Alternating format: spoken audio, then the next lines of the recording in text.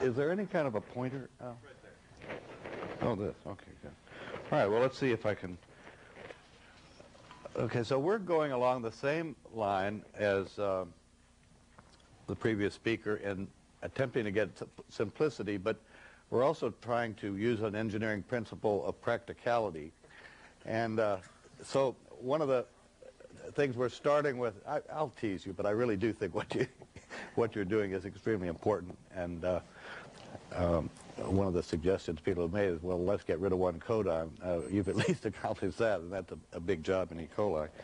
Anyway, I want to start right out and point out the collaborators who've worked on this. There's a group in Szeged, Hungary, Georgi Pashfai and his student Feher Tamás.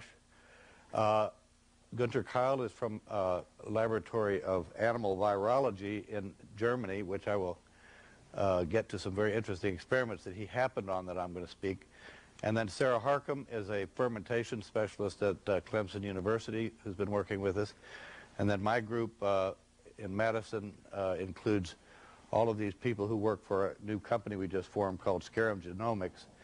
This technology was developed in my lab at the university, and it's sort of being technology transferred by these people joining the company. Anyway, another thing my university calls for is that I have to tell you that I have a financial interest in 3 companies in every talk. And now we get to the first slide. E. coli we sequenced with great effort in the very early days, and the genome has just been updated, and I wanted to let you all know that if you go to this website, you'll be able to get a copy of the sequence that has had 375 mistakes corrected. I'm kind of impressed. This was Dr. Horiuchi in Japan who finished totally sequencing the W3110 strain and found some differences, and then went back and compared it with the MG1655 strain that we had sequenced, and he was right on 374 out of 375 differences. But I'm kind of proud of the fact that with the technology that was available at that time, we got to the level of 1 mistake every 10,000 bases. Anyway, the corrected version is up. There's improvement in simplification. There are now fewer open reading frames than there were. The reannotation has merged up some fragments of open reading frame. And there's still 18% of this genome has genes that are of essentially unknown function. Many of them have matches to other genes of unknown function in other organisms, but when we started it was 37% of unknown function, but there's still an awful lot to learn about E. coli. So, one of the things I thought I would do is get to a little bit about what we know about the functions of the E. coli genes. You can classify the ones that are known, and it has basically all the things needed to make a robust life form that can grow on mineral salts medium. And it is also metabolically very general in that it has 2 whole ways of doing things, anaerobic or aerobic. So it can switch back and forth. If it spends most of its time in the guts of animals, which I'm not sure if that's true, what it does is lives right on the outer surface of the inner surface, depending on your point of view, on the surface of the gut wall. And I tend to have an inside view for some reason, speaking of philosophy. Sorry. Anyway, this is serious business. On that inner surface, there's oxygen that is coming in from the capillaries, and the anaerobic bacteria that are in the gut are either shielded by having that oxygen scavenged out, or E. coli is using this as an opportunistic way of gaining an energy advantage over the anaerobes. But actually the regulation is very fascinating right at that margin where it really grows, where both functions can happen at once. And the cell has stuff that even shields some of these enzymes that are damaged by oxygen, things that look like cytochromes that go around them. so that it can do this process of taking advantage of the TCA cycle at the same time as doing anaerobic fermentation. Another thing that E. coli has, and I wouldn't be surprised if the other organism, Mycoplasma, has, is chaperones. There's a huge investment made in folding proteins correctly, or at least folding them, and it's not clear whether you could ever get rid of all of the chaperones. And so there's just a contrast. I'm not sure whether it's between the organisms or just between the perception, but there's a huge amount of integration of functions that there's a lot of genes that have 2 or 3 modules of a chemical reaction, possibly so that the substrates don't have to diffuse very far. And I think it'd be very hard to believe that we could understand that except by experiment.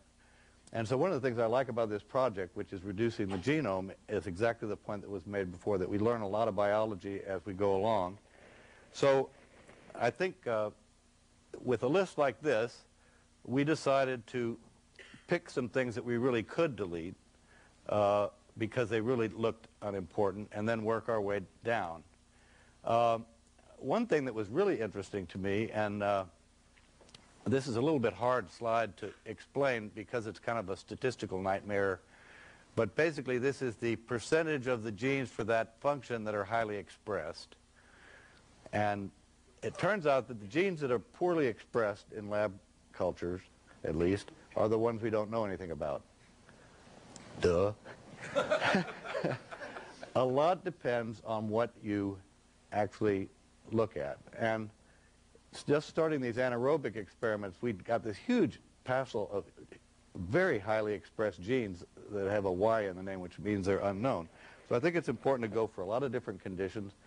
And in order to standardize, a standardizable medium is really important. Something like LB gives you a different gene expression pattern every time because every batch of LB has got a different mixture of God knows what.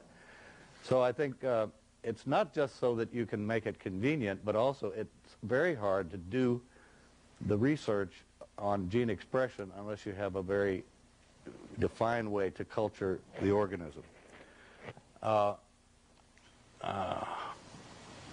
Anyway, in the course of the research on now sequencing 4 strains of E. coli, we've come up with the realization that there's an ancestral backbone sequence in the genome we call a core that is common basically to all the strains, and you can see it in some rather distant Enterobacteriaceae, fairly rearranged, but the genes are there.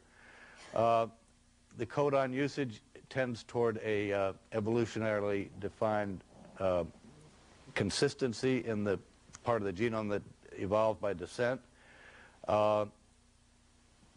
That's what the core genome looks like, and what it includes are the essential housekeeping genes, pathways, characteristics of the genus, DNA replication, all the stuff that is really kind of going to contribute to a generic bacteria would probably be in the core genome. And then these islands, which are relatively recently introduced, acquired through horizontal gene transfer, weird codon usages reflecting different origins, and then pathogenic strains contain virulence and pathogenicity genes.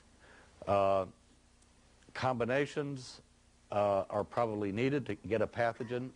The sorts of estimates are is that you need to put together about 50 things at random in order to get a pathogen, just judging from the numbers of factors that people begin to study when they actually start taking apart the pathogenicity, the pathogen function. I believe that what these islands really do is confer the ability to grow in a niche.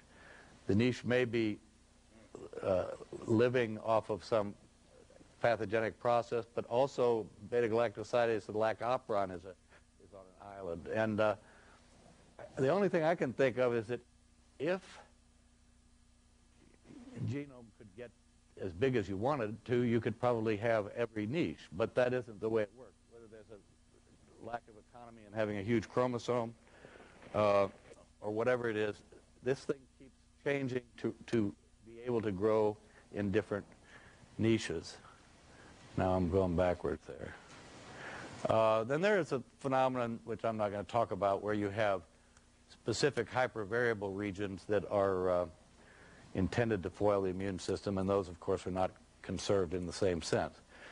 Now, when we sequenced 0157H7 and we found these introgressed regions or islands, it was then pretty interesting to see that E. coli K12, the lab strain, also had islands. Those are the red things.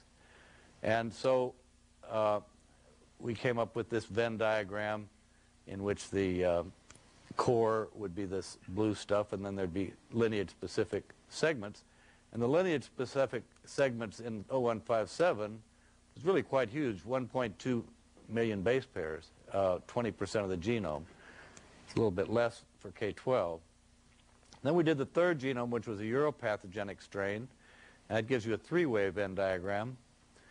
And once you get three of them, you can start seeing that the core begins to be defined now as that which is in common between three. No question there's a lot of things that occur in only one genome, not too much that occurs in just two. So it really looks like each genome has a core and then other stuff that adapts it to a niche. At least that's the way I'm going for. So in this sequencing project, we did 7 million base pairs, and 52% of that total pathosphere is in the core. And as you get more, it gets bigger. And this turned out to be a really useful tool for designing the reduced genome. This is the 4 sequence genomes. I didn't mention what the fourth one is. It's a meningitis strain.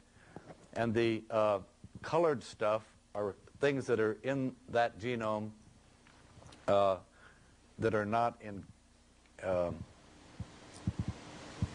K12. No, things that are, yeah, the baseline is K12. So anything that is homologous to K12, you don't see anything. If it's different, if it's an insertion, you have it. Why don't I get this? I'll hold it. So if you look at these regions and delete anything that is different in all the strains or absent in all the strains, then you have something that can be removed and you're moving toward the basic core. You got to, oh, you want to help? Yeah. I need it. So this is kind of the evolutionary principle for reducing a genome to get the... You're not being amplified, right? I'm not being amplified. Okay. So let's try it here. And some of these things are really quite structural. In K12, there is an island here, which is almost like a prophage. It's called a pathogenicity island if it were in a pathogen. In 0157, there's a completely different sequence that is integrated in the same place that actually codes for some pathogenic function. So the simplest thing to remove are these big pathogenicity islands. This is kind of a histogram showing the range of size of islands. They go down to this is a log scale. This is 100 bases here. I believe our cutoff was 50 in doing this slide, going up to, I think 80,000 is the biggest. So there's quite a range of size there.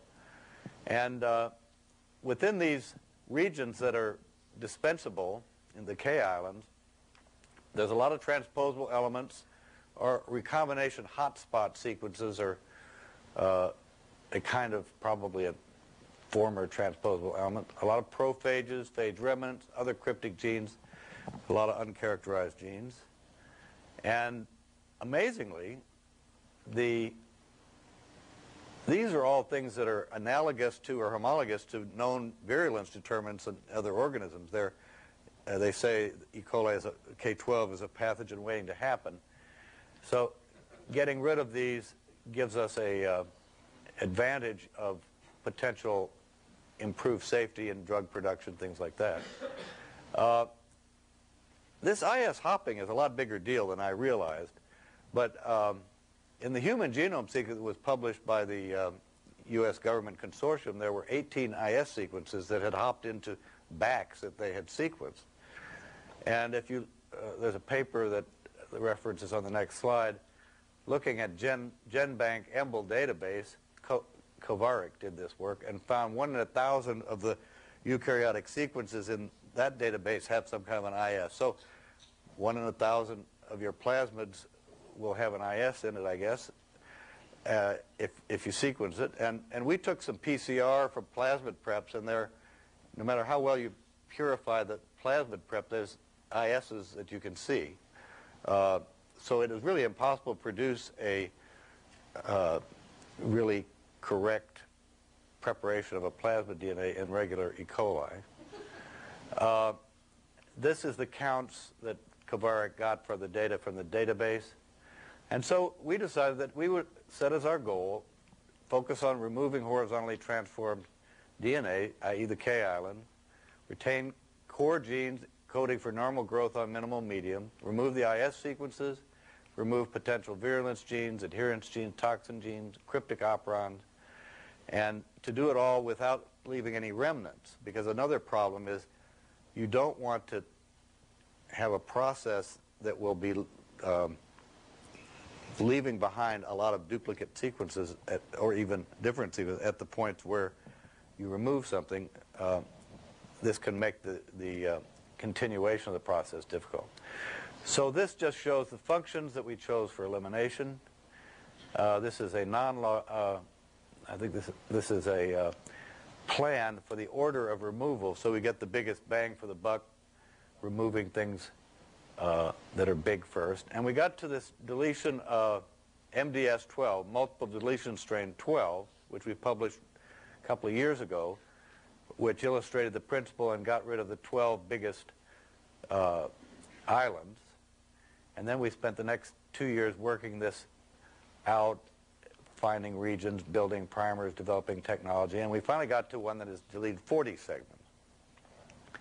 And these are gene chips run on the DNA to confirm it.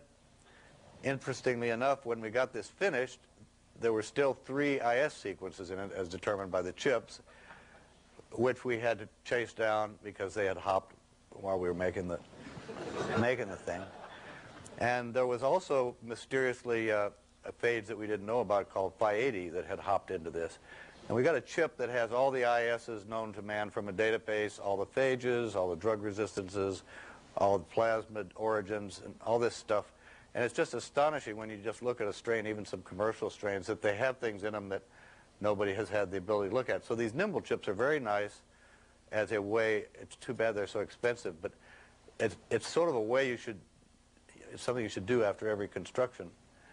So this is all the stuff that's deleted. The percent here is 14.25, and then we have 41, 42, and 43, which push this up to 15 by just deleting things that we wanted to get rid of, like we wanted them to be T1 resistant, we wanted to get rid of NDA, a few of the standard things that people want to see in a bug. And this MDS72, which we're on our way to, will have deleted 20. You can see that the efficiency of removal, or the quantitative amount, goes down if you choose to do the biggest one first. So now we get to the data. This is the doubling times as a series going from the wild type, number 12, number 31, number 41.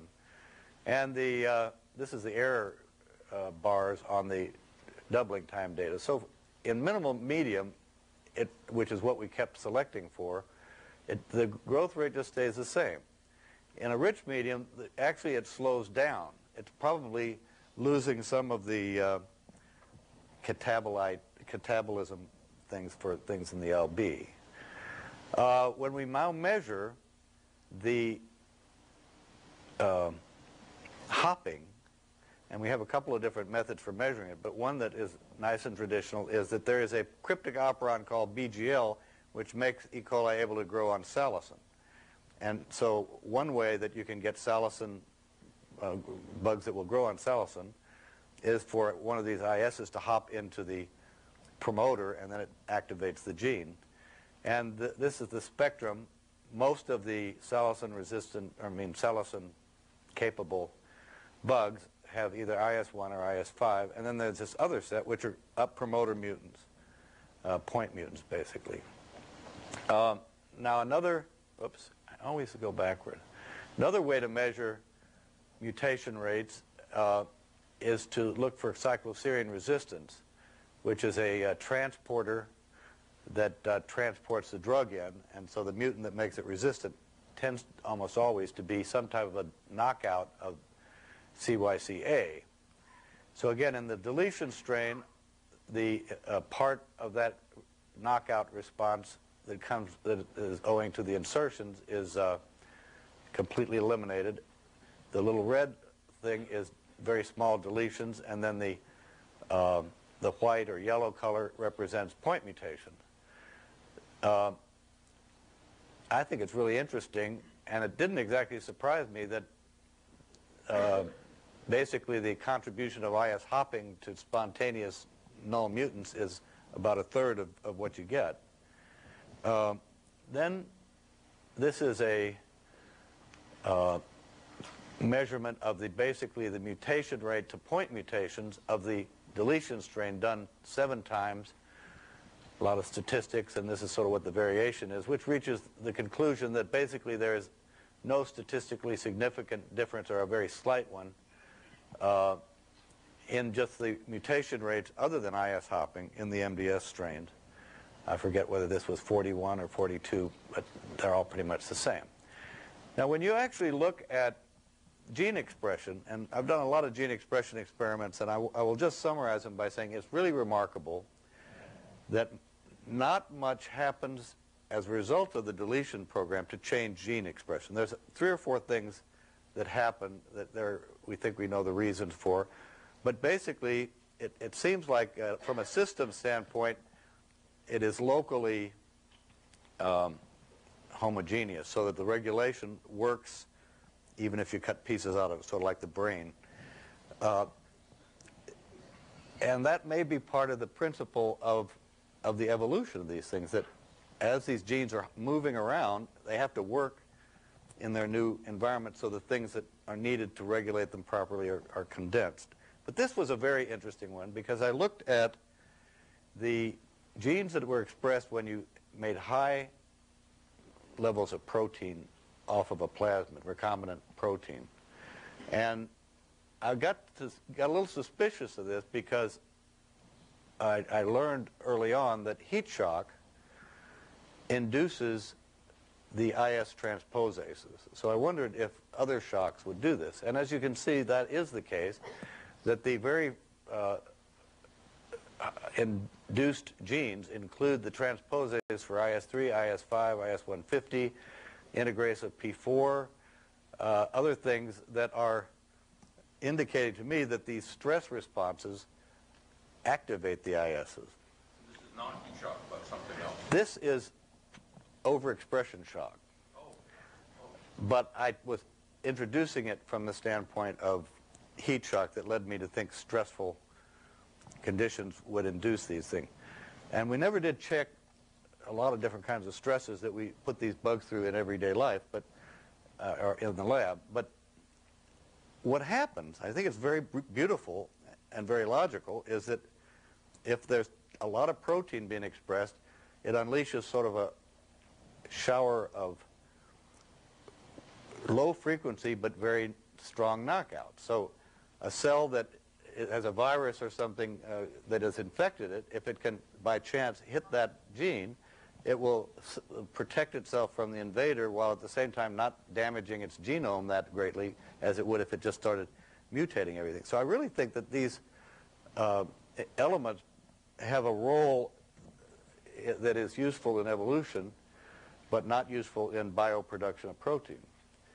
And in fact, there are a lot of, if you really talk to fermenter people, they often will find that suddenly the thing they're trying to produce stops and it has an IS in it. At least I've heard tell of such stories.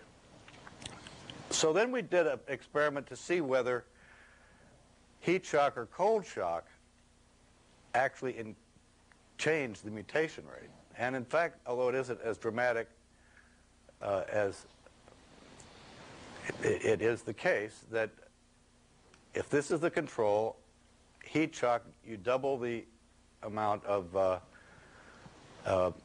cycloserine resistant, I forgot to put what this is, cycloserine resistant cells, and cold shock even more so. And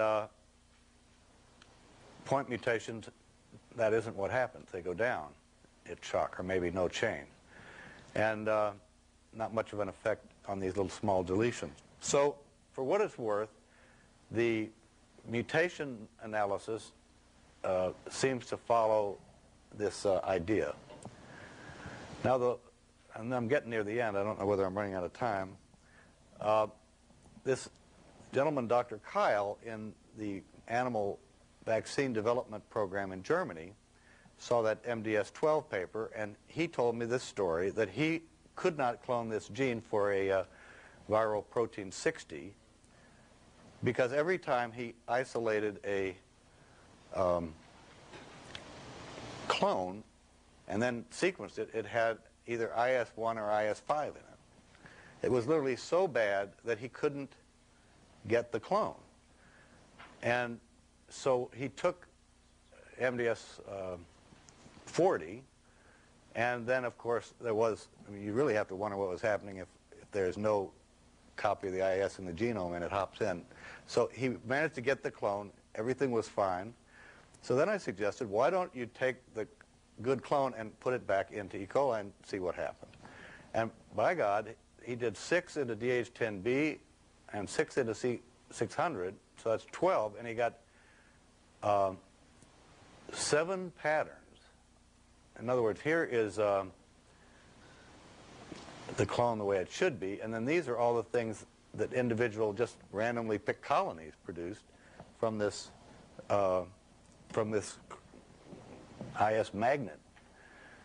And these are the sequencing data that show this is an IS-1, IS-5, TN10 also in there. So that is another practical benefit of removing ISs. This is a transformation experiment. It shows that all 3 of these strains, MDS, the parent MG, and DH10B, have the same magnitude of transformation efficiency with PBR322. It seems that they're actually a little bit better for large DNA. This is a BAC. And I think one of the things we want to do with this strain is to get it used for BAC production so that we don't have these hops into the genome databases. This is one we don't need to go into. Okay, so now my last 2 slides are attempts to see how well this performs as a organism to increase yield or to use for making large amounts of protein. So this is a fermenter that Dr. Harcum did, in which we were able to get the OD up to 100, and the dry cell weight in grams per liter up to 44, which is considered to be pretty good. And this is one of these fed batch deals where you add the glucose as you go. And the so then we tried growing a similar culture and activated, we had a plasmid with cat chloramphenicol aminotransferase on the lac operon, and these were induced about here with lactose, and then the cat goes up, and it's about the same for all, for the red wild-type MG1655 and the 2 replicates of the blue multiple deletion strain. These are the growth curves, and glucose, once it starts being fed, is effectively 0. And something we found out that I don't understand, but that it's something we're probably going to have to figure out and fix, is that there's this acetate reuptake that takes place. This is the level of acetate as a function of the time in the fermentation. And usually when you run out of oxygen, a little bit of acetate is excreted, and then that gets reuptaken. That all happened. And then the 2 deletion strains put out a lot of acetate at the end, whereas the control didn't. So there's something happened in the regulation of acetate overflow. And so far, we think that we always take these things as opportunities because this is somewhat toxic. And so if we're getting recombinant proteins at a normal level under that situation, if we can figure out how to get it back to normal, it would maybe make more protein. So that is our conclusions. These strains are so far behaving as we had hoped, that the core genome contains the stuff that makes E. coli the bug that we love, and all the rest of this junk can be done away with. And I believe on the whole, the size we're going to get down to of perhaps 3,700 genes is by no means small by a lot of standards, nor is it simple, but it does seem like it will work well. So thanks very much for your attention.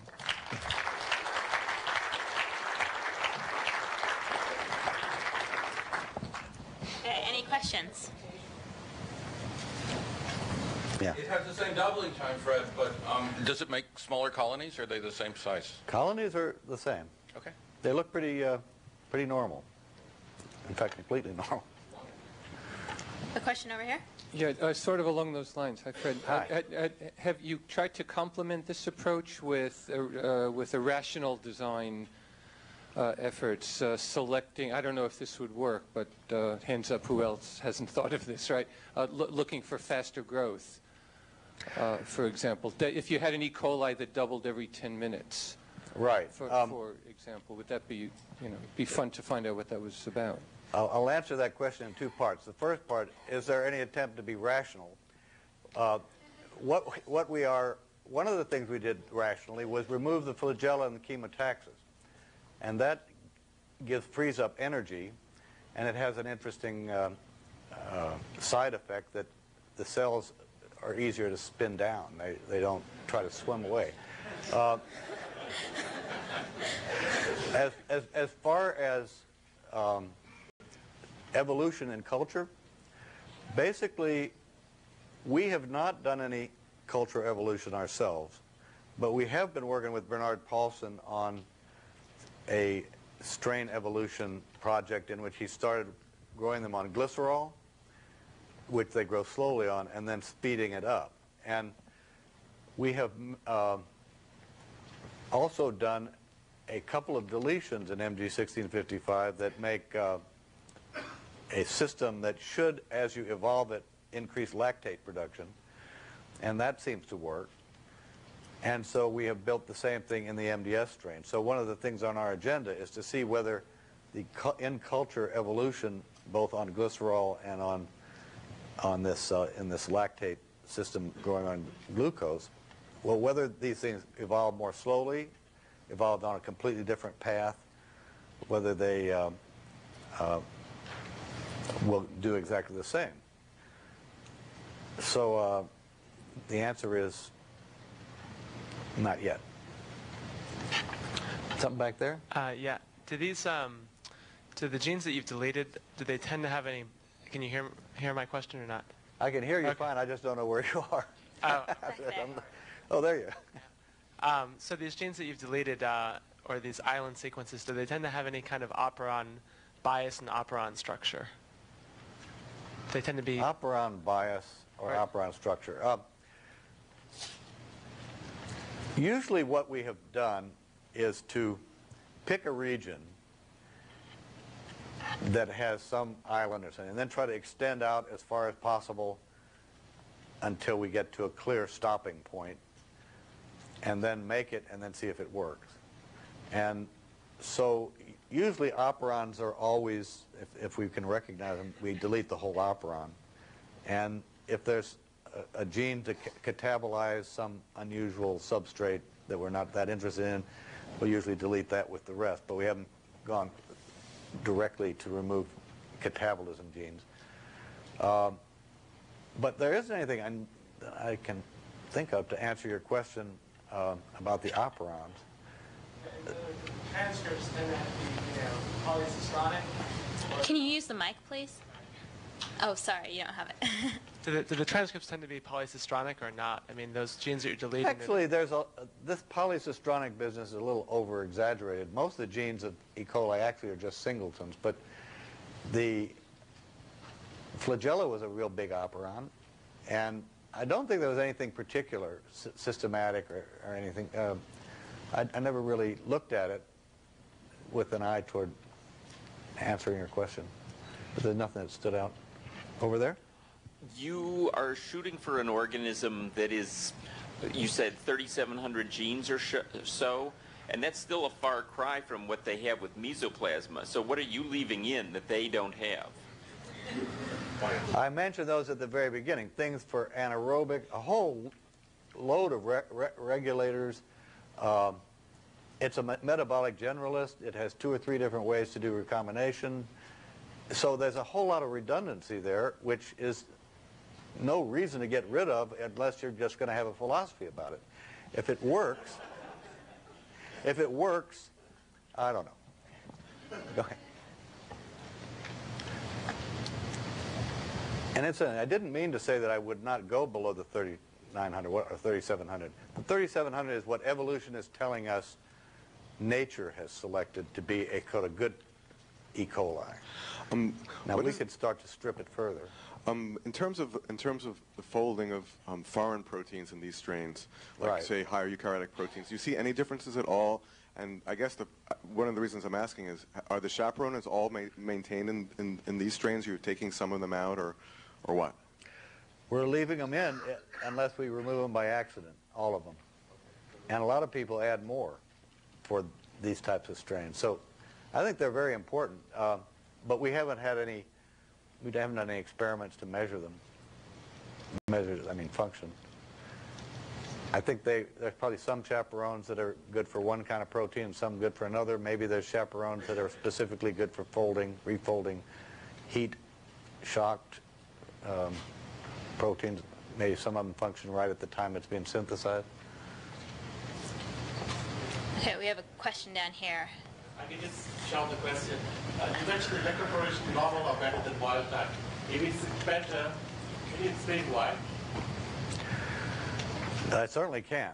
I have no idea why. Can you repeat the question, actually? Oh, the question was, why is the electroporation better, or if it is? And this is a little bit of a variable property. When you do a bunch of electroporation prep, sometimes they work and sometimes they don't. So I don't want to make a big deal of this, but you can certainly make as good a electroporation preps with this bug as you can with anything else, and by tightening up on the being sure it's all done very reproducibly, we're sort of homing in on a very good protocol. But I don't know why electroporation works in the first place. Could you imply there's some change in physical characteristics? Huh? It implies that is there some change in some physical characteristic that's why it's better? Well, one of the things that obviously helps is the NDA mutation, which is something that knocks out a nuclease. This whole DOR thing that is in the literature about DH10B, there's a flaw in that because the entire 20,000 base pairs of DH10B around DOR is wild type. So there is no DOR mutation. But I sort of chased that for a while to see if that could help. And that's the only thing anybody's really said helps. So it's a mystery completely. The conventional answer is wrong, and there is no other answer. Okay, why don't we thank our speaker one more time?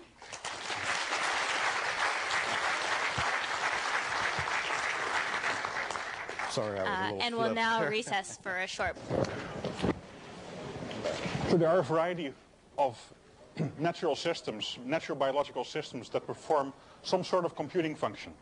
And of course we know from early work on DNA computing and work on protein interaction, protein computing, and also what I'll focus on for this talk is cell-based computing, since that seems to be a unifying topic in this conference. But certainly the principles of computing in nature go much beyond this. They extend to whole organisms, interorganismal interactions, and to whole communities as well. Different kinds of essentially, and with computing I mean an algorithmic process, that recurrent algorithmic process that has very little essentially outside influence. And so of course, we've been applying and we've been engineering biological systems for the production of better biologicals, pharmaceutical proteins, natural products, for example, various kinds of metabolites, for about 25, for a number of years, and engineering these systems for better and better production and better compounds. And so now we're proposing to apply similar technology to engineering for information, computing applications, for materials, new materials applications, and maybe energy applications. And so, it's these non-biological applications that seem to be the focus, essentially, or at least one focus of synthetic biology, this engineering focus. And so it seems natural to ask, what can we learn from this effort, essentially, this engineering focus over the last 30 years or so, that is relevant for this area? Just your mic here.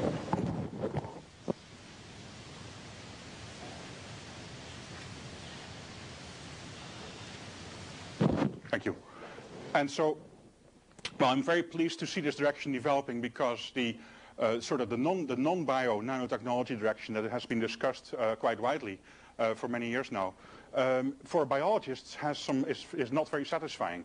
Essentially, it feels much more, for biologists at least, it seems much more logical, since everything in biology is essentially defined at the level of nanotechnology, is molecularly defined.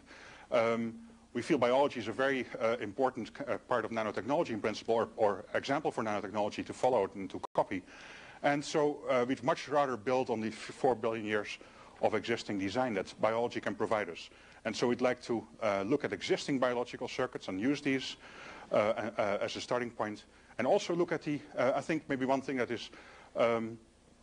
didn't come up as much as this morning, but I think it's a very important topic of discussion, it's actually not just taking the same old rational design process forward and applying it to biological systems, but I think we should look at the existing evolutionary processes of biology and thinking what these processes of biology can do for engineering, and how that can be applied. Since these processes have led to exquisite complexity, beyond that, essentially what has been possible to be man-made by rational design. Now, there's also some disadvantages that appear to be present with the biological approach, and so I would predict that rational design of a similar complexity in terms of circuit board layout is going to be more difficult with biological systems, because the number of interactions, the number of floating pieces, the number of moving parts that are interacting is so much greater. And so the specificity, by not being spatially limited, the specificity has to be much greater. And that's going to be a tremendous design challenge going forward. And so because of these increased number of interactions, the design challenge increases, and the question is whether this requires a fundamental change in the design process.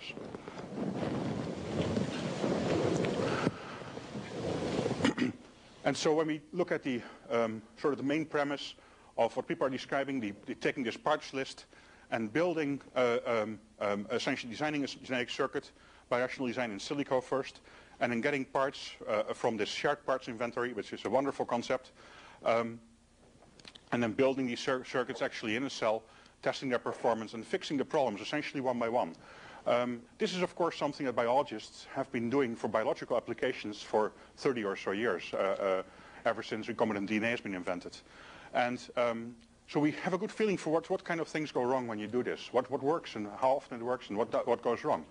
And so these parts that are described as having well-defined performance, this is, of course, this is very difficult to do, because it really depends on the context of all of the other thousands of genes in the cell. And so you can never really, in terms of quality control, it's very hard to actually guarantee that these work in the environment, because the environment is so complex and also going to be changing from, so this is very hard to guarantee, much harder than with the traditional hardware. And so, because everything interacts in solution, the specificity quickly becomes limiting. And so you can look at a natural system and you see everything working just fine. But it's hard to appreciate that this took billions of years to come to fruition, and to essentially for all the problems to work out to work themselves out so that everything can interact without causing problems. This is a tremendous design challenge, and there's a tremendous amount of information content involved in avoiding those interactions. And so when you start changing things or putting random proteins into cells, you have to be prepared for large numbers of interactions that were not anticipated. And the question is, do you have time to essentially sort all of these out one by one? Are you going to take single components and sort out each problem one by one? And from experience, we know when you've evolved an enzyme by directed evolution to have a much greater potency, when we try to interpret, we have like 10, 12 mutations.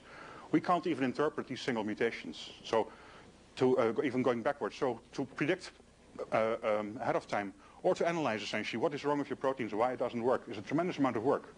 And so it's very important to, at the outset, to design the strategy such that you avoid, that you essentially have enough numbers. That's typically how we solve it. That you have enough numbers, essentially, enough different variations are being tried in a systematic fashion to blow through those problems, and that you have a selection for the ones that actually work. So you don't have to go in and try to understand these problems. Because these problems are typically not very interesting. They're just unpredicted reactivities. Something binds something else for unpredicted reasons. But it's not interesting to solve. It's not something that, because all of these interactions pretty much are, as a class, are known, and it's not something you want to spend your time on. And so, in a sense, this becomes the number of interactions, the number of things that can go wrong at a larger scale, quickly become beyond rational analysis. And so, now in biology, this has been, in terms of biology, natural biology has solved this problem, has found a way to design cells where the pieces all work together and don't kill the cell. And the question is, how does this work, and how can we make this work in the future for complex circuits? And so, I'm sure, biological evolution is effectively the only process that has given rise to to extreme complexity. And so we have not been able to implement this process in other ways yet, like for example, with genetic algorithms. We haven't been able to have the same sort of complexity by mimicking this process yet. And this is, of course, a major goal that we'd like to achieve. But first, I think we have to understand this process better. And I think this topic, this synthetic biology topic and this genetic circuitry topic, is a perfect opportunity to understand the process of biological evolution better, to apply it to engineering rather than to biological compounds. And hopefully the evolutionary logic will itself translate to engineering and will be applied to also to non-biological systems. And so, if I were to start this, I would start essentially from the billions of complex functioning computers that already exist. Use these as functional starting points, and then evolve these gradually toward desired functions. And so I would use as much as possible existing genomes, but also sets of existing parts that have been shown to work together well, and if necessary, individual parts. But as you go smaller and smaller, the risk increases for trouble. And so it's important to be as conservative as possible, to keep the organism functioning as much as possible without increasing the risk of knocking it out. And so it's important to avoid, in fact, de novo construction as much as possible. If not necessary, there's no reason to take this risk. And so the way I would go about this is to mimic the natural evolutionary process and also the process of breeding by creating large numbers of complex combinations using conservative combinations, so complex combinations of conservative modifications. And this is effectively how in biology these changes are made, and how you go from one generation of functional individuals to another generation of functional individuals that actually have thousands of modifications. But because each of these modifications is relatively conservative in function, you can create complex combinations of them and find a gradual path of improvement. And so I would apply recombination of closely related genomes using natural diversity of organisms, and then recombining either the whole genome or just specific pathways or specific genes. So it's important is to decide at what level do you want to reprogram these organisms, to which extent, and this of course depends on rational information. And so one would typically use different tools to operate at different levels. One would essentially rationally target a certain number of genes but then and rationally design the libraries for the kinds of changes that you want to make. But in the end, because the interactions are not sufficiently predictable, you'd actually implement them with libraries. So libraries of 10 to the 6 or so different variants of each part, for example. And then after each step, select the parts that work best. So a variety of other approaches that one could use. It's a very conservative approach is to knock genes out rather than knock things in and bring new genes into a cell, which is less conservative because you require this new protein now to work, to be expressed, and to be folded properly. To knock something out is very simple. To knock a single gene out, and you can make very complex combinations of knockouts that are or partial knockouts also that are still quite conservative, and so you can create very complex combinations of conservative effects that together get you to the phenotype very efficiently. And one way of doing this in a targeted fashion, where you only target those genes that you want to manipulate, is using, for example, inhibitory RNA or also antisense RNA. In other cases, you may want to create redundancy of genes so that you can evolve some for new functions, whereas leaving the other ones for housekeeping functions, so that they are not affected. So the typical approach that we have been applying this as a company, also commercially, to commercial projects, mostly for industrial microorganisms, is to take a population, and this is essentially mimicking the how natural evolution works and also how animal and plant breeding works, is to take a population of these existing biological systems that have similar functions, similar sequences, similar functions. So typically closely related species. And the population diversity for each of these species contains up to or around 10 to the 6 variants or so of each of the different parts. And this diversity is the single nucleotide polymorphisms that exist within this species. And so by taking a collection of diversity from diversity of natural organisms and then homologously recombining these, now there's a choice here. At which level do you recombine these? Single gene, pathway, chromosome, whole genome, and then screening for the improvements towards desired function and eliminating the least functional combinations and replicating the best combinations, and repeating this process for many cycles. This process, this evolutionary process applied to microorganisms, is still only samples a very small fraction of all of the potential combinations that could be created. But over time, what's happening here is that the bad parts, the parts that are incompatible with other parts, are being eliminated. And the good combinations of parts are essentially tend to migrate together. For example, will be co-localized on plasmids or on integrons. And so this is a strategy that you see widely happening in nature, where pieces that work together travel together. And so they are essentially they tend to co-migrate and not be linked. They occasionally are linked by a crossover event, but at a very low rate. They tend to travel together because they work well together. And so the good combinations essentially become closely linked into sets that work well, and that these are sets of parts, is the way you would want to design them. And we see many natural strategies for creating those sets. And so integrons, for example, you see combinations of resistance markers that are combined into a set and that travel together, and also conjugative plasmids similarly. And so importantly, we've been running this as a company now for about 10 years, and there are many valuable applications of this process. And so this technology can, and also in the future, can be further developed without any government funding, which I feel is overall is a very, very positive way to go. And so, okay, good question. But it's a fraction of the total that's...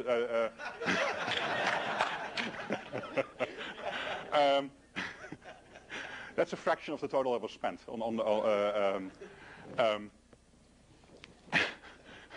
but so also in the future, I see these kinds of in the future new technologies along these same lines for these different levels of recombination, and also these different commercial applications. There's a clear path forward to essentially build further layers of technology and scope this out much further. And it's essentially economically neutral path can be created, which I think is a very important characteristic for choosing a project. And so couple trends at this, there's a couple opposing trends at this conference, I think, and this is very interesting, actually. We see natural systems having been essentially developed and evolved over 4 billion years. And in contrast, we have systems that were rationally designed by man, complex metabolic systems. And we have a much shorter experience at designing these. And so the question is, what are the building blocks that we're going to use? And what is the design process we're going to use? And so we can use biological building blocks and a rational design process. And that appears to be a strong trend at this conference. But we can also use, and I hope in the future, essentially man-made building blocks and an evolutionary design process. Or we can use an evolutionary components, biological components, and an evolutionary design process for non-biological applications. There's a variety of ways to combine this. And the trend, for example, a small genome might have advantages for a rational approach, but a large genome, I would argue, will have advantages for a evolutionary approach. And so when we look at the process of natural and directed evolution, and we look at this as a process of computation, in that it's an algorithmic process that is recursive and requires no intervention by man, that runs naturally. It's a process of diversity generation and selecting of the fittest.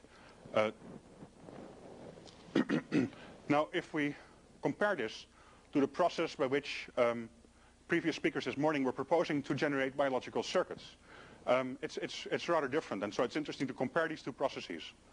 If you want to build a rather simple circuit in an organism, in E. coli, for example, you just have a few parts. You expect rather few problems. We know that from engineering organisms with lac operators and different promoters, etc., and different express genes. You can put a number of components in without having major problems. But we also know that when you make things more complex and things start to interact not so much with themselves, but they start to interact with other parts of the cell in unknown ways. The mRNAs interact, or all sorts of possible interactions that could never have been predicted. And I would argue in the future will never be, are fundamentally not predictable. And so then the approach becomes that this is how we typically operate in biology. If we're engineering these pieces, we make a library of something. So we put in the clone in the whole library. 10 to the 6 is a typical number that we transform, and we screen for the one that works, or select for the one that works. And then we make the next element, next parts as a library of 10 to the 6, put it in, select for the one that works with the previous parts, etc. And so you keep going like this to make little libraries. That's a very safe and prevents a tremendous number of problems by doing it this way. And so I would argue that some of the parts you might want to have in a library version, because then it's easy to select the functional ones.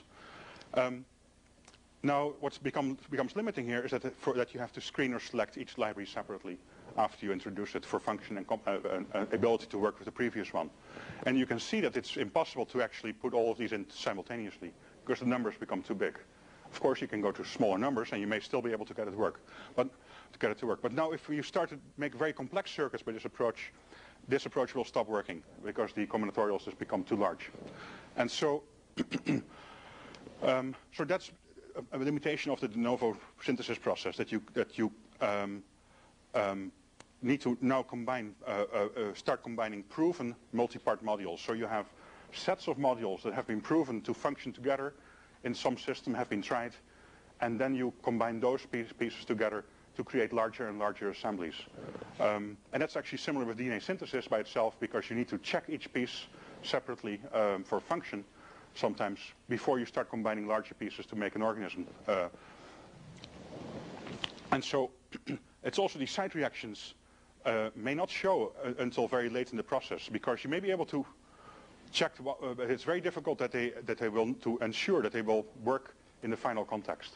And so there's a good reason to argue on theoretical basis that you should have the whole system there, all the components there from the beginning, and then try to make it work better and better.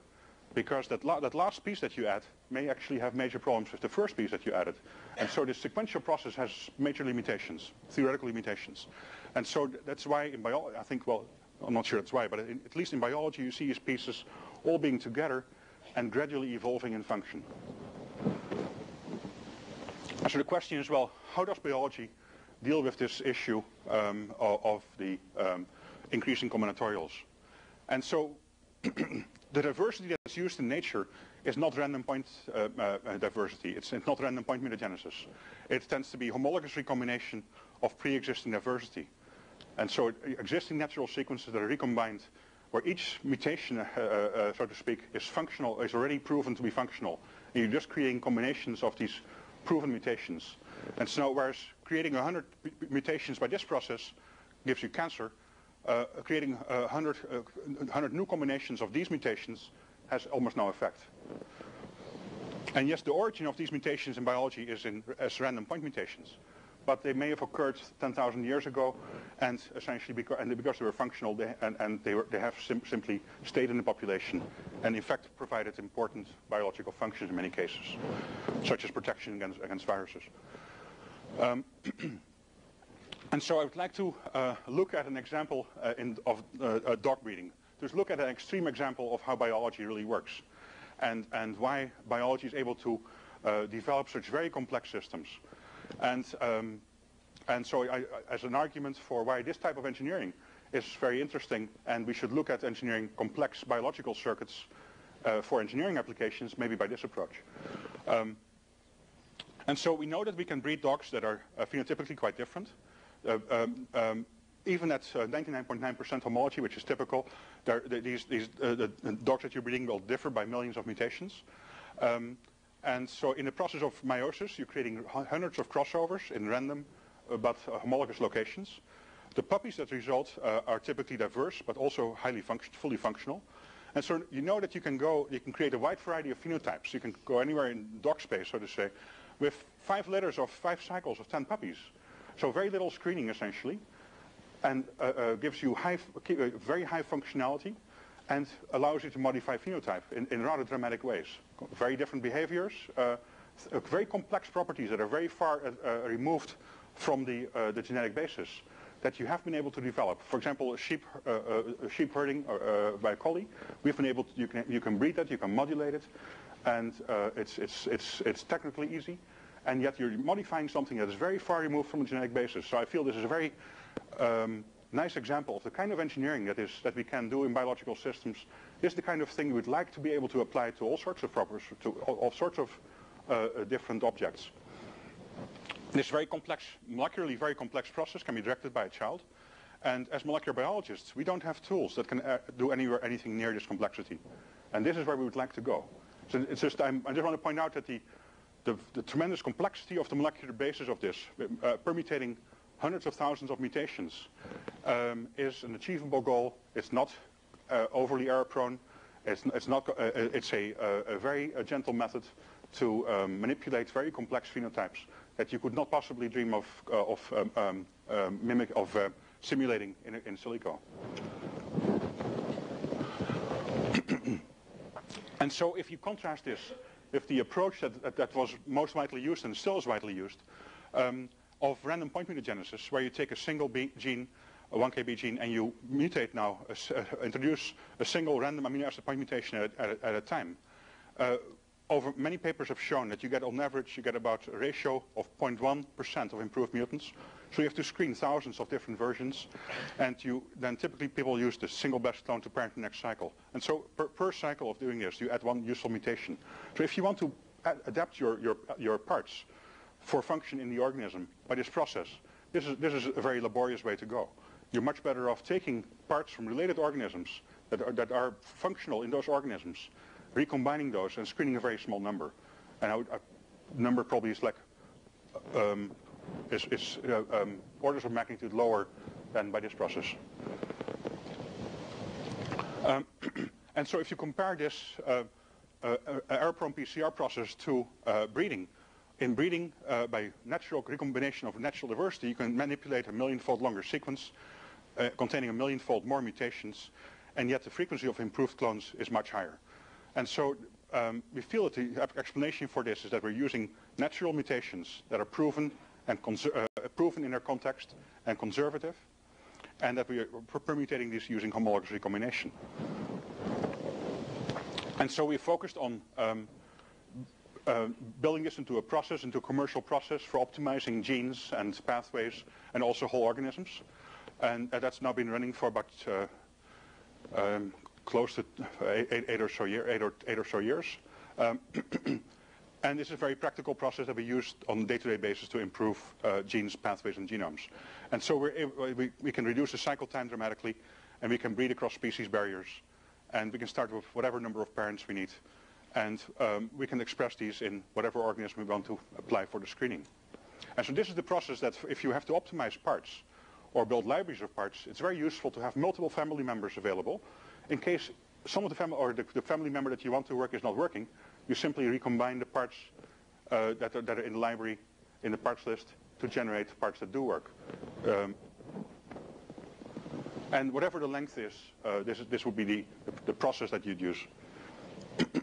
And so the way this works, you take the parts, related parts that have related sequences, different operators, different genes, different promoters that are closely related, say 80, 90% or so. And you recombine these by homologous recombination, or also you can also do block-based recombination. And then you screen for the ability of this part to function in the context of the others of the circuit. And so then, if necessary, the best parts can then be taken and you then shuffled again. A pool of the best parts is taken and shuffled again for another cycle until the performance is optimal. So you can use also, even if your part works in your system, you may want to optimize and fine-tune or increase the function of this part in the context of the whole circuit. And that's something, of course, that's not as easily capable with current hardware. That is a biological property that you can, within the system, you can fine-tune this part for optimum compatibility with the rest of the system by this approach. And so it's important the outcome essentially of this experiment mathematically is independent of the length of the DNA. These same mutations with the same conservative, more or less conservative nature can be spread out over a whole genome or over a single gene. Mathematically, that has no impact. The separation has no impact. It's just how many mutations are there and how conservative are they. And so when you make a library of random point mutants from this single part, and so you do error-prone PCR to generate on average 1 to 3 amino acid mutations of this part. If you do higher level mutagenesis, the parts tend to be, if you introduce more mutations than this, the parts tend to be inactive. That has been shown over and over with many systems. So you're sampling only a very small part of sequence space right around your starting sequence. In contrast, if you take 4 parts that are from closely related organisms that are, for example, 80% homologous, and you shuffle these, and you create a sparse library in which the neighboring mutants differ by multiple mutations because of the block exchange between the starting sequences. Now you've created a sparse library, and if you screen this library and then focus on the best mutants, then you can recombine these for further cycles to get more higher density sampling between these. And so you can continue to evolve your part for better and better function in the context of the whole circuit. And so there's a variety of ways that you can make these libraries. So there's rational elements to these libraries that you can dial in, block-based functions essentially. You can do a lot of rational design, include also previously known mutants to stack the odds in your favor. And this is where it becomes essentially a mixture of rational design and a library approach. And so in some cases you may not have natural diversity, and then you can add error-prone PCR, or you can add partial genes that are inactive. You can add rational mutations that have been published, for example. You can, if a lot of mutations are bunched up together, you can unlink them by directed crossovers using oligonucleotides that are spiked in. If you want to insert elements, for example, different numbers of repeats of an operator or a promoter, you can spike these in at any place that you want using essentially synthetic elements that are just will insert themselves there in the overlap PCR process. And you can also spike in exons or introns. You can do computational linking or unlinking using partial least squares optimization. And a lot of this, of course, is implemented using synthetic genes, so that you can use codon optimization and codon libraries to adapt these elements to the optimum codon usage for the organism that you're going into. And in some cases also, you can essentially start these libraries with different compositions of the parts. So you have 2 different parts that you recombine in one experiment, 3 other parts that you recombine. So you have different combinations of starting points of parts that will give you a different outcome and allow you to go faster towards the desired outcome, towards optimization of the parts in the context of the whole circuit. So the variety of strategies from classical breeding, in fact, that are well known, that you can apply to improving these parts. But we're not only interested in improving parts themselves. A major challenge will be to make the parts work together and to shuffle these, to engineer these genomes at multiple different levels. And so you'll want to do engineering of these circuits, these complex circuits, at the level of individual bases or individual amino acids. You'll want to engineer them at the level of protein exons or introns, or at the level of protein domains. You want to engineer them at the level of single genes or single proteins. You'll want to engineer them at the level of pathways or protein complexes. And you'll want to engineer them at the level of chromosomes or organelles, and at the level of genome, of the whole genome or whole cell. But also you can go beyond that. You can engineer these at the level of the microbial community. And so to optimize the genetic and metabolic exchange that occurs. And I'll say more about that later. But so you really need to have tools where the logic is very similar for these different levels, homologous and non-homologous recombination, mostly the native mechanisms. You really would like to turn on and off each of these levels separately to achieve the outcome that you want. And so we'll have to have tools for this. So we focused on developing separate techniques that allow us to choose a target size where there's specific single genes, specific pathways, or whole genomes. And whether we use as a tool, as a modification tool, whether we use point mutation, or homologous recombination, or non-homologous recombination. So we've been working on creating various combinations of these goals, tools that allow us to address specific technologies. And so we've been talking about increasing genome size, decreasing genome size, and maybe I've mentioned briefly potentially increasing genome size. One possibility that I just want to throw out is the possibility for creating a specialized engineering system. This sort of builds on the idea of the specialized ribosome system that was published by Huey and de Boer. And they published that you can make a specialized ribosome with a specialized mRNA where the ribosome binding site is modified. So now this cell has ribosomes that only express one type of RNA, which is your overexpressed protein. And so you can extend on this. You can actually have a housekeeping genome, for example, Bacillus subtilis, that is completely separated from an engineering genome, for example, E. coli. So you want these species to not interact at all, so that you have a housekeeping part that you can turn on and off at will, and you can degrade or denature these host proteins if you want. And you want to have a genome that is optimized for engineering and does not have to perform any housekeeping duties. And so this genome, you want to have a separate ribosome binding site and separate 16S RNA, so that its ribosomes only recognize its mRNAs. And so these would be ribosomes that only function for this part. And now these ribosomes don't have any housekeeping duties. You can feed them all kinds of different tRNAs loaded up with all kinds of amino acids. There are no restrictions anymore on having to do housekeeping duties.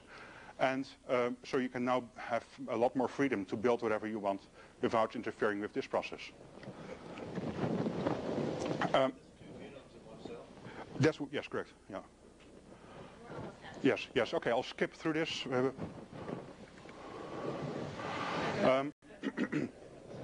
And so, essentially, for each application, you'll have to look at at what level you want to engineer. But you want to engineer at the level of single gene, contiguous pathways, non-contiguous pathways, microbial genomes, eukaryotic genomes, or microbial communities. And so there are a number of ways that you can focus on specific distributed pathways. So specific, in language of this conference, specific specific targets that you want to modify for function in the circuit, specific parts that you want to modify. So you want to make a library in several parts to make sure that they work together better than before. And so there's ways that you can target genes homologously to those specific areas using homologous recombination in yeast to make libraries in each position simultaneously. And then, so you create 10 to the 9 or so different combinations, and select for the combination that works best, and transplant this into your organism of choice. The same thing can be done at the inhibitory RNA level. The other, I'll skip through this a little bit. We have been doing a lot of work also at the whole genome level, where we try to shuffle whole genomes without any sequence information. This works beautifully. And so with very little work, we can recombine these without any knowledge of the sequence. And so in this example, it was published in Nature a couple of years ago. We're able to improve a strain that Lilly provided us. And Lilly had over 20 years, they had evolved it to a level that was 6-fold higher in the production of an antibiotic. And in less than a year, with a much smaller number of assays, we're able to obtain a similar or even better result using no sequence information, just by recombining and selecting for just 3 cycles, whereas Lilly had used 20 cycles. I'll skip this one. Okay, last one that I really want to focus on. Well, we've been focusing on learning design rules by simplifying biological systems. And yet in nature you see organisms getting more and more complex. And why are organisms getting more and more complex? Well, partially because this increased complexity provides more ways to compete and survive. So if we want to do engineering with these organisms, what organism do we start with? Do you start with a simple organism or a complex organism as a starting point? And if you're using evolution, I would argue that a complex organism actually is a better starting point. You have more different ways to create the outcome that you want. If you want to create a new metabolic pathway, you're unlikely to create it from a simple organism. You have a much better chance by doing this from a complex organism. And so the most complex starting point that we can find is a microbial community. And so let me skip this. This just shows that having additional tools in E. coli, if you want to make E. coli grow on toluene, getting a natural diversity and plasmids and more natural diversity from a microbial community increases the number of ways that you could achieve success in this with this goal. Okay, well, I'm going to cut you off so that we can open it up to questions. I apologize. That's fine. I'm sorry. Before I open it up to questions, though, can we clap?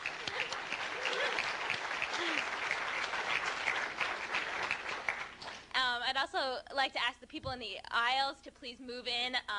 Unfortunately, it's against fire codes to have you guys sitting in the aisles, so if you could please make your way inside. And so are there any questions? Have a question back there?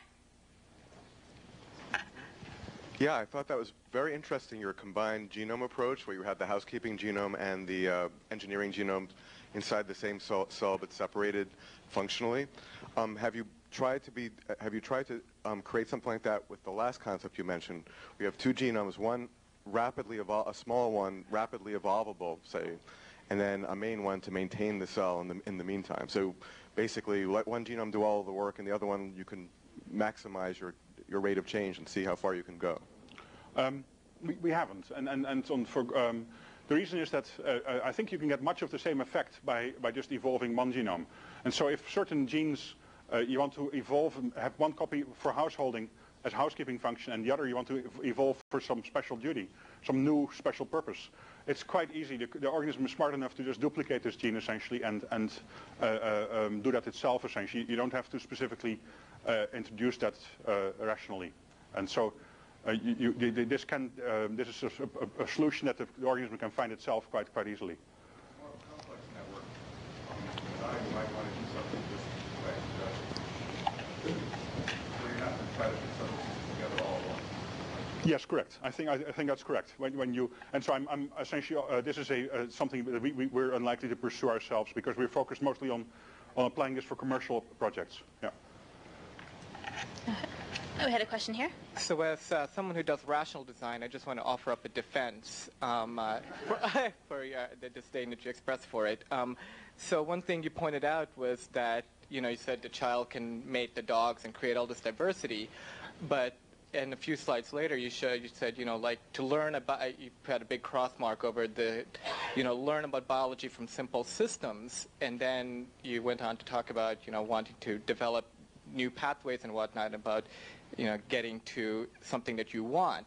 But I think there are sort of two different philosophies here. Like, I think the rational approach is probably much more useful in terms of the means justify the end, whereas I think this sort of the black box approach that you espouse may be more useful for the ends justify the means. So no, I completely agree, and I think the ideal really is to be able to choose from the tools of each toolbox as the project requires. But it's just simply to complement. Each should complement the other. Ideally. Right, but I guess I'm taking objection to the statement that you can learn best from studying more complex organisms, and I'm saying that no, I'm saying that I agree with the previous speakers in that going to the simpler organism, you might not be able to do as many things, but I think you'll be able to learn more because it is simpler. I think you'd learn different things from different approaches. And so far, in engineering, essentially, the ability to learn from evolutionary systems has not been there. And I think now, essentially, that is what I really like about synthetic biology. The fundamental value I see from synthetic biology is that now engineers are really using biology, and they find out the good and the bad, essentially. And I think the good will be that it will discover evolutionary engineering as a very powerful way to manipulate complex systems. That this will complement the existing, the dominating rational design approach. And I think this complement will be very powerful in the future. We have another question back there. So let's say I tried to construct a new car by taking a Mercedes and a BMW, and I make a totally new car. Take the carburetor apart from the Mercedes and the engine from the BMW. I put it all together to make another new car that's fully functional. The reason the new car will work is because there's a certain structure about how a car is built that if it's common enough in both of them, it will also make the new car work. Correct. The danger, of course, is that if there's something radically different in something in the nature of the design, then if you're a sensible engineer, you make some things recessive so that they don't screw you up, and some things are dominant. So do you have any insight on the molecular basis or on some design basis on how you'd make something recessive or dominant, or how you keep the structure of something? This is a very nice example. If one car is metric and the other is is non-metric, then you have a problem. And so this is the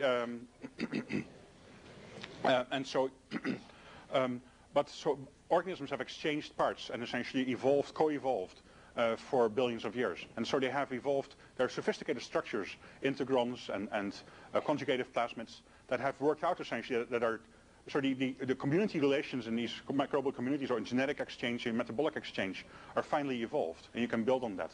And so it's very similar, I would think, to a human community, where if you want to make it do something different, you don't start from scratch, but you use what's there, and there's with rather limited changes, you can make it do something different. Can you use the mic, please, if you still The question's a very specific question. Do you have any insight on what makes a certain gene recessive or dominant when you do this? No, but this is easily, from an evolutionary perspective, if you have a clear question, it's a relatively straightforward operation. Yeah, but I wanted to think about it from rational design. When you do mate to human beings. Well, what you'd like to have an approach that's specifically focused, where you essentially change genes that are, for example, that modulate methylation, for example, and so you'd like to build these in as library elements, so you can work at these levels specifically, so that not just at genetic changes, but also at epigenetic changes. So epigenetics clearly has a lot to offer. I mean, the same human genome can be expressed as 300 different tissues with completely different properties. And so clearly epigenetics can alone, without any genetic change, can be a very powerful tool for modification. Okay, we're going to take one last question. Okay, Jerry? Cross the Mercedes with BMW, you're not going to get a Prius. If you start with a BMW, what is it? Okay, one question. Can we make it short, please? Pim, so you describe being able to go anywhere in dog space in 50 pups, but which is complex phenotypes. For the relatively simple phenotype of increasing the production of one antibiotic, you had to screen 25,000 variants, which is comparable to the number of variants that you have to screen for engineering any specific protein function. What needs to happen in order to get down to the 50, which is actually a screenable number in any assay? Yeah, okay. Well, since you did some of this work, but so the 25,000 was composed of 22,000 by essentially by random mutagenesis, and just a few thousand by recombination. And so if this experiment had been conducted directly with natural diversity, you presumably would have only had to screen a few thousand. And so that would have been a tremendous step forward. It was not possible in this experiment because we only had one strain to start with, but it shows the principle. And so that is, I think, the way forward for combining and making these circuits work. You really would like to build them from existing parts, not just single parts, but essentially families of parts, so that you have a much better chance that you only have to screen 10 or 20 and you have things that work together. Okay, let's thank our speaker one more time.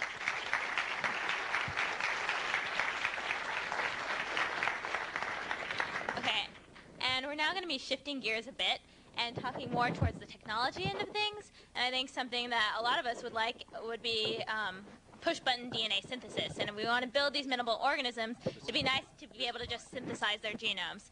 So John Mulligan will be talking right now about DNA synthesis, genes today, genomes tomorrow.